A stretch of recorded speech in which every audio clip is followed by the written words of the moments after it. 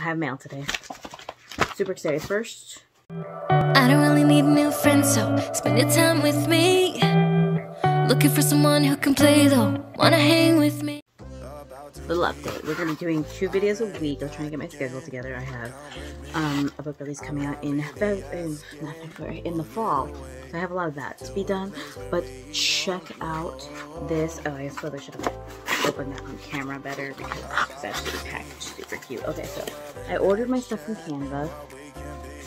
But these are my business cards. They're specifically like my author and creator business cards. So they come with these cute little stickers on my laptop and just a little thank you card, which is cute. And check this out right here. It's like packaged within a box. I have gotten expensive items less safely packaged than my business cards are. I'm so excited. So basically it's the same thing that is on my YouTube channel banner, but this is it. Nunchi Goya. It said that the bleed was going to end here, which is why it's cut off there, so I'm not super happy about that, but I can exist with it. And there is the back. Again, the font looked like it was going to be a little bit bigger on my proof, and it came out kind of small. The whole thing kind of looks more scaled down than the proof look, so I'm not crazy about that. I'm not super upset about it because I think I only ordered like 50 of them, and they were like,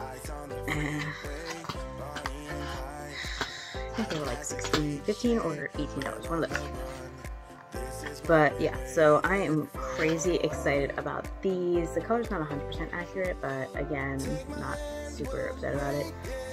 That's not that important to me on this part because it's my author and it's my social media creator business card, so I can hand these out. And if you look right there, that QR code takes you right to my little link tree thing that takes you to everything, so you can see my books, you can see what I'm about. So no matter what I hand you this card for, it kind of leads to everything. So super excited about these. Such a cute box. Oh my god, I love that box. Is cute. I'm gonna keep them in this box. This is cute.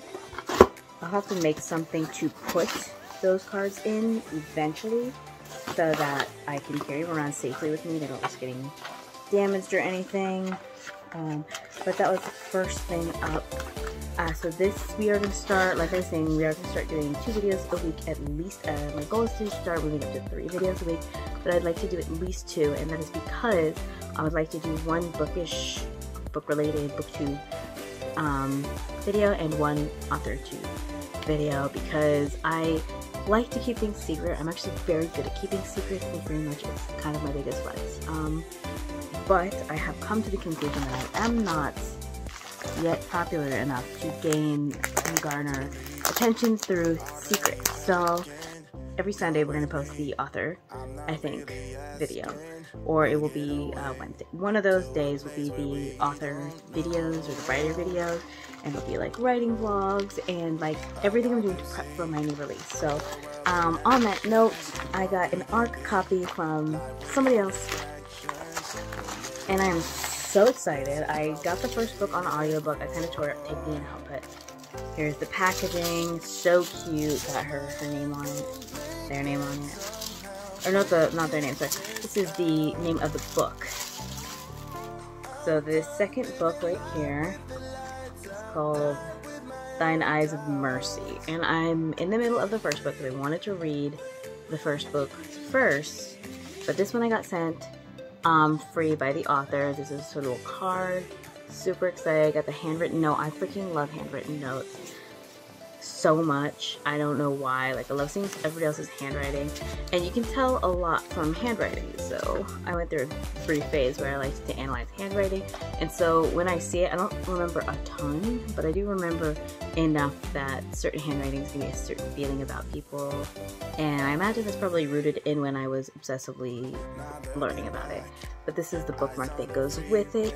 So cute. Love the map on the back and the cup on the front. So cute. I imagine this is her friend. Lady. Yeah. And then, only one queen will reign supreme, queen or the court of life. So there is that also came in it. and try to put everything back where it was, because I know sometimes authors will mark certain pages for a certain reason. So I'm going to be doing a reading vlog on this. So super excited, unpackaging, and we're going to go ahead and jump straight into this video because this is going to be my first real author video, and it is going to be AuthorTube, author newbie questions tube. I don't remember what it's called. Hold on. Oh, something else I got in this was this little stone. So cute. Such a cute little bag. I love the way she packaged it. Made it so cute and easy to send, so it's not crazy on her budget either, because publishing books is pretty expensive when you include everything together. And I didn't know I was going to get sent a physical copy. I really thought I was going to just get sent an ebook copy. So, which I don't know why I did, because they asked my address. I should probably be more careful to send my address out too. But super excited for this. This is going to be a vlog in by itself.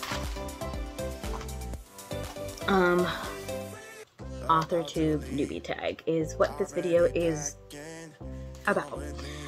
So I'm going to read the list of questions like any kind of tag video and answer them in relation to me. First question is, how did you find out about AuthorTube? I found out about AuthorTube through when I first started being interested into, not first started, because I was interested in self-publishing back in the day. I was like 16 years old. But I rediscovered it when I was watching Bethany, I can't think of her name off the top of my head right now, but her stuff here.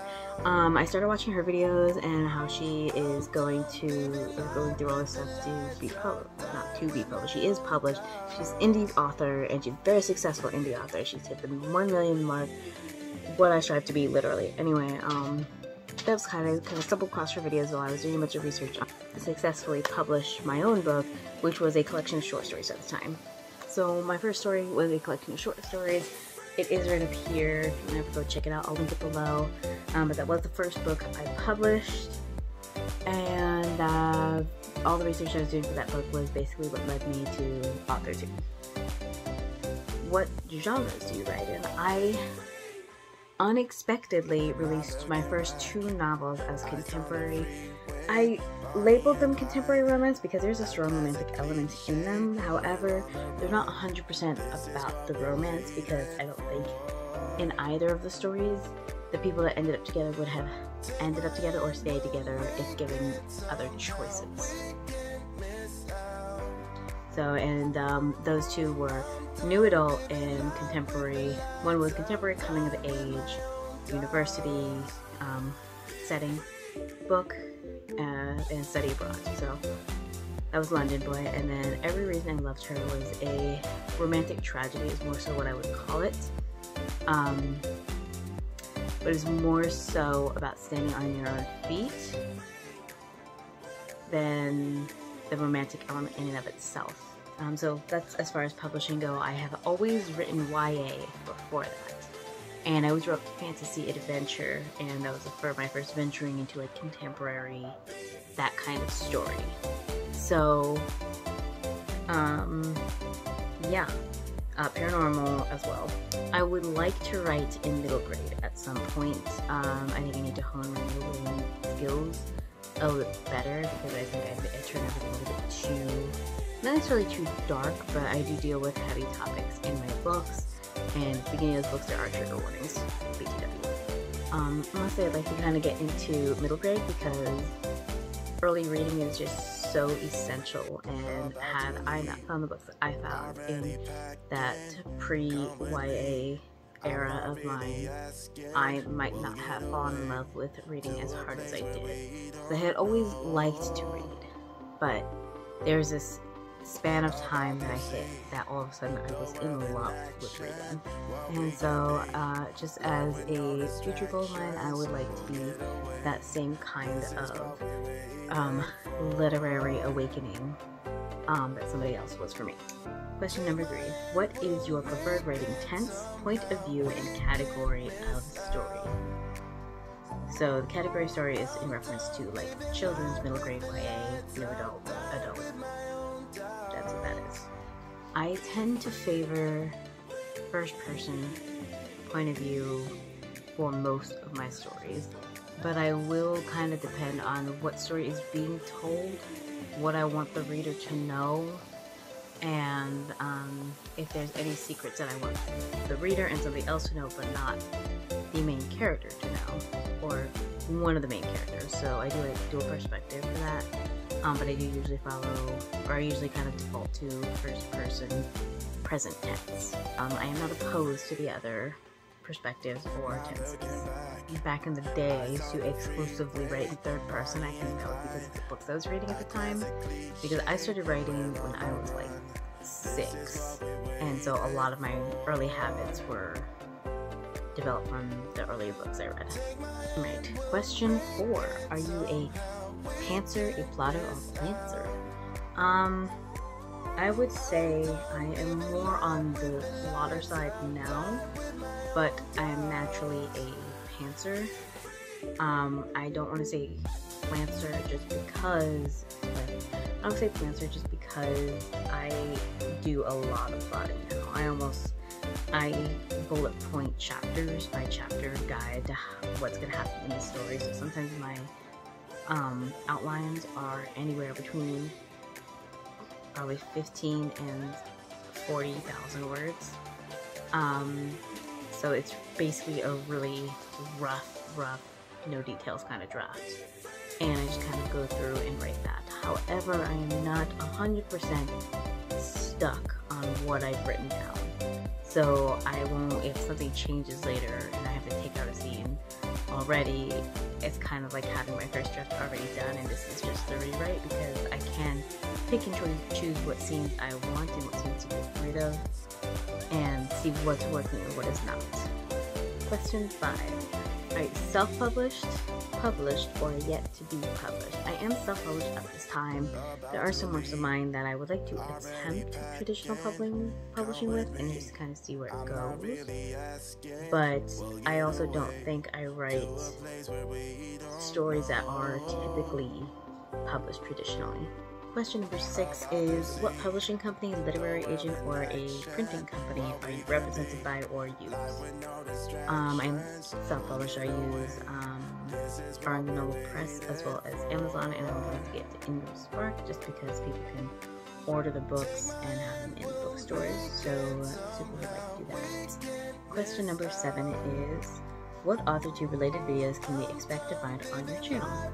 So like I had kind of mentioned in the beginning of this, I would like to include more of the in-process work and the getting together things, so I can not only be transparent about my process and share that journey with you guys, but also to help other people that may be looking into indie publishing and might need the help that I needed a lot. And so I'd like to share tips on what I've done and what I am going to be doing and all the prep work that goes into getting your novel out there by your own hand, but not any less than a traditionally published author. So I do have an editor. I am waiting for book 1 of my next series coming out. I'm waiting for book 1 to come back so I can do my rewrites and everything, and then I'll send it back for another round. So all the same steps, just individually hired and done. On that note, I will also be doing promo boxes for this series coming out, and I'm crazy excited about them. And I'd like to kind of keep you guys in the loop of the process that that's going to take. It's going to undergo as well. So you can kind of see the making, the beginning to end, and those interested in purchasing the promo boxes, because I will have the promotional boxes available for sale, as well as send a few out to my fellow booktubers and authors, which will be spoken more on later. Ooh. Question 8. When did I start writing? I have been writing since I was 5 or 6. I learned to read and write before I went to school, and as I gained, and mind you, these stories were very simple. Okay, but the next question is, what was the first story you ever wrote? It was a comic, it's a mini comic that I folded paper into, and I wrote the most basic plot line you can imagine for a superhero cat story. And the next one after that was a superhero who was sent to Earth. She was the princess of her planet, came to Earth to live, didn't know who she was, but had these powers and lived using them to save the town. Yeah, those are my first stories. And super in-depth Dragon Ball Z fanfiction that actually is still going on today because people ended up reading it. I posted on fanfiction for fun and it got over a few 100,000 views on it. And so here we are. 10. What authors have inspired you the most? Marlene Perez. The Dead Is series, put that up here, got me through so much as a child, I can't even express. The other one is the Gallagher Girl series, as well as High Society. I know it said authors, but this is by the same author. And when I say it fulfilled all of the family I did not have to support me when I was a child, this did it. That got me through high school. What the coolest thing in the world was the last book came out the same year I graduated, and it was the same year they graduated. So that was the coolest thing ever. So the graduation speech at the end by one of the main characters was just the coolest experience in the world. To read that and be like, ha, and also just graduated, so this feels really ultimate for me. So it was kind of cool to feel like I was growing up with them, and we graduated at the same time, which was just, that felt really cool. And question 11, do you schedule your writing time? Do you schedule your writing sessions, or simply get to writing whenever you find time? I personally, my downtime is writing, so I don't necessarily make myself work on something I don't want to work on if it's for downtime, but I pretty much write whenever I can, whenever I'm off work, whenever I'm not doing homework, whenever, I get a chance. But I also do try to schedule, especially if I tend to bulk work, so I will write most of my novels within 2 to 4 weeks, at least the first draft, and I will schedule, like, I want to get X amount of words done a day for the next 4 weeks, so I'll schedule like an hour or two for writing in the morning and then an hour or two writing after I get off of work, just to make sure I'm on track with my word counts. And I kind of keep myself on these strict schedules because as I delve deeper into my author career, I understand that these deadlines have to be kept, and so if I'm already in the habit of it, it's not going to be as rough. Sorry, this is a monster here, just so you know. This is a monster. She's chewing on my finger right now. Question 12. Do you type on a computer typewriter, write everything out by hand, or use a blend of those, and where do you write in general? My laptop. Most of my work is on my laptop. However, I will write scenes and notes on sticky notes while I'm at work, so I don't forget something. If it's like I'm super inspired at work, I am fortunate enough that my co-workers and my manager knows that I write, and so she doesn't seem to mind. Obviously, as long as I'm not taking 2 hours to write. If I jot some notes down, I write out a scene real quick. Question 13. What are you most looking forward to now that you're part of AuthorTube? Mostly, I'm really looking forward to gaining some community, some connection, helping other authors in any way that I can, either through purchasing their books and providing reviews and giving them advice on things that I have already come across, even as a newbie author. I am going to, technically this is my 2nd year of publishing, so I've published 2 novels, a collection of short stories, and a Christmas short companion novel to London Boy. I'd love to partner and promote and just kind of engage with the community and kind of form our own, oh, she's being a monster right now, just kind of form our own little society of authors and writers aspiring to be and make what we love our job. Technically, that's all the questions, but I would like to add one more question, and if you are watching this video, you're interested in this, I tag you in it just by default. Tag me in your video or come back and comment down below when you've made your AuthorTube video, and I would be more than happy to go and watch it and support you as an author and as a fellow cohort in this literary world. Alrighty, so the question I am adding to this is, what are you working on right now? and whether that be publishing, editing, or promotion, or just general goals.